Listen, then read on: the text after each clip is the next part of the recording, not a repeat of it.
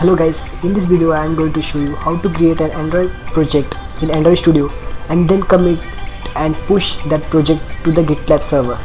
So let's get started.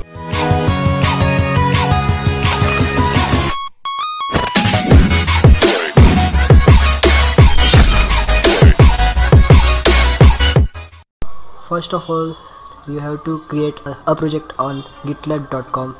I have shown this in another video. The link for this video is given in the description. Kindly refer that. Then first go to your project. The name of my project is Live Support to You, and the SSH URL is mentioned here. This I will use in my. This will be useful to me later. I have shown this how to add an SSH key to the project in my another video. Link for that video is also given in the description.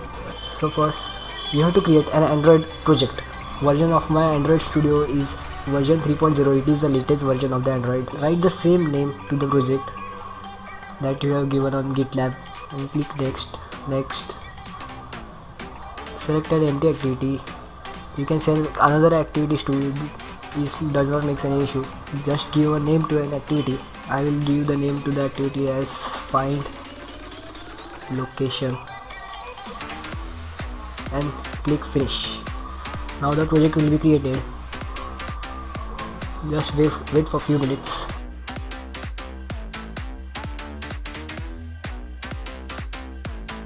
So the prerequisite required for this GitLab integration is that you should install Git for Windows 2.15, which is the latest version of Git for Windows on your Windows machine. I have included the link of the .exe file of that Git for Windows installer in the description. This is the file which you have to download. Just click on this and install that file. We will need in our later in this video. We will just integrate with the GitLab and make a repository of this Android project on the GitLab server. I will just fast forward this. They are all set up. The Android Studio has created the project for us. Now just go to the file and click on settings option. Just go to the version control. Select the Git option. Then we have to select here, which I have already selected, but I will show you how to select that. Remember I told that we have to install Git for Windows. So just go to that directory. It may be in the C drive program files. I have installed it as x86 version. Just go to the Git folder. Then sometimes we make a mistake that we select the git cmd.exe just in the Git folder, but we should not do that. We should go to the cmd drive, then select the git.exe and press OK. As I told that I have already done this, so here is no apply option. You should click apply and then click OK. Then thus you have added Git for Windows for Android Studio. Now just go to VCS, then click on the enable version control integration. This will activate the Git for Windows in this project, for this project. Then select Git and click OK. See, here comes the message that create a Git repository in this directory. It is now showing that find location is turned to red color, which was previously black in color, like normally like this, because we have not integrated or not pushed these files to the server. So now just click on the app and select this VCS up arrow, green arrow button. This is just to commit and push on the GitLab. These are all the unversioned files that we have not committed and pushed on the server. So if you are doing for the first time and no other teammate has pushed or committed to the GitLab website, then just select this first checkbox. It will select all the files in the project. Write a commit message. For example, I will write, as it is my first commit, so I will write first commit and just commit here. Now this will add all these files to the VCS. VCS is just a step before we push the files to the GitLab server.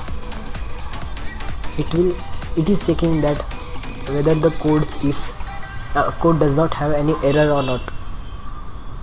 If there is an error found, it will not commit to the GitLab server. So don't write the wrong code before committing to the GitLab.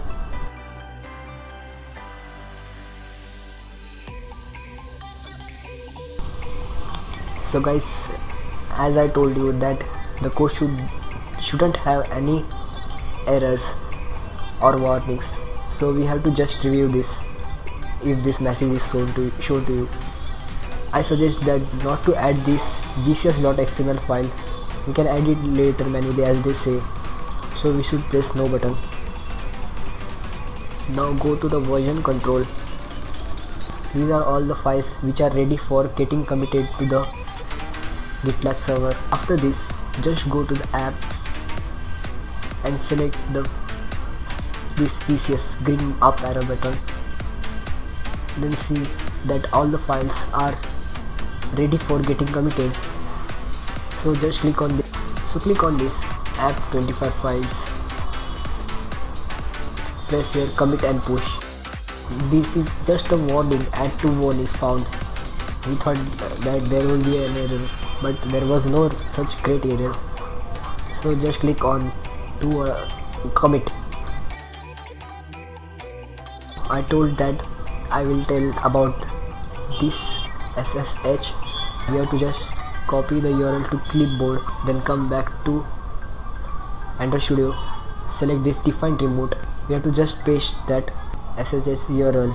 So just click OK. Don't do this without creating an SSH key for your GitLab profile. It is like a password for your computer to the GitLab account.